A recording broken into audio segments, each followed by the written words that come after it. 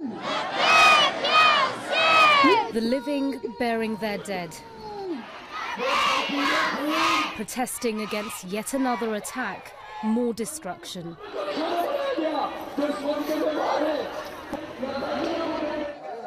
This protest used to send a message to the government and security forces that this minority community wants protection, peace. Why we are targeted? What our fault is? Do we know? Can anyone answer our question that what our fault is? Why we are targeted? Every day, it is about 3 days that we are here for protest. No one is hearing our voice. They're Shiites, targets of sectarian attacks. The latest bombing on Saturday so devastating that some of the dead are yet to be identified. Police say a suicide bomber rammed a water tanker laden with explosives into a crowded marketplace.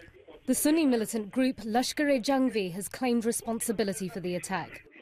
They believe Shiites aren't true Muslims and wajibul qatl, worthy of death.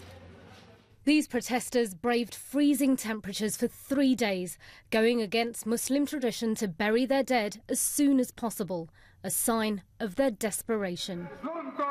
And this isn't for the first time. More than a month ago, protesters brought their dead with them and blocked a main road after at least 80 people were killed in a similar bombing in Quetta. Until we get justice and blood for blood, we will continue to protest. These people have killed our young men, sisters and children. Is the blood of our victims not important? The government says it's going after those responsible. Prime Minister Raja Pervez Ashraf recently ordered what authorities are calling a targeted operation in Quetta. And the Home Secretary says so far 170 people have been arrested. But it's not clear whether any of them are from the group that claimed responsibility for these attacks.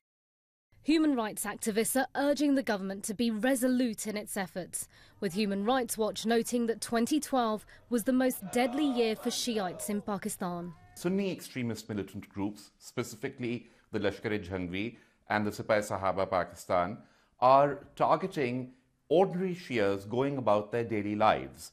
And what we saw in 2012 was that something like close to 500 Shias, certainly well over 400 Shias, were killed in various targeted killings and in suicide bombings. Now, well into a new year, more attacks, more deaths, and perhaps even less hope.